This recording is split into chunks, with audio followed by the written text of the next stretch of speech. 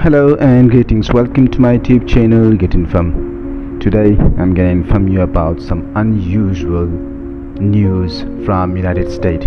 Extreme heat and humidity killed thousands of cattle in Kansas, one of the United States of America state. Thousands of cattle in Kansas have died in recent days in June 2022 due to high heat and humidity, dealing a blow to one of the country's leading cattle production states as the industry grapples with extreme weather.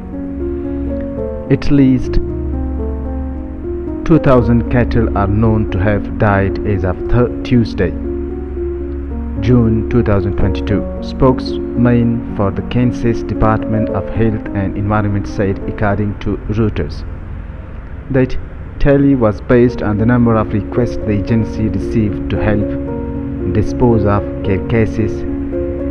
With more than 6.5 million cattle raised in the state, Kansas is the third largest cattle farming industry in the nation, behind Texas and Nebraska. During the past month, the National Drought Tracker has released two statements warning that the northwestern and north central regions of Kansas face drought conditions.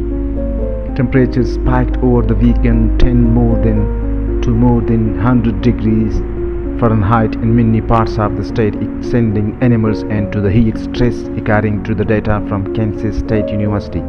High humidity levels and a lack of cooling wind compounded the heat and helped create a punishing environment for cattle.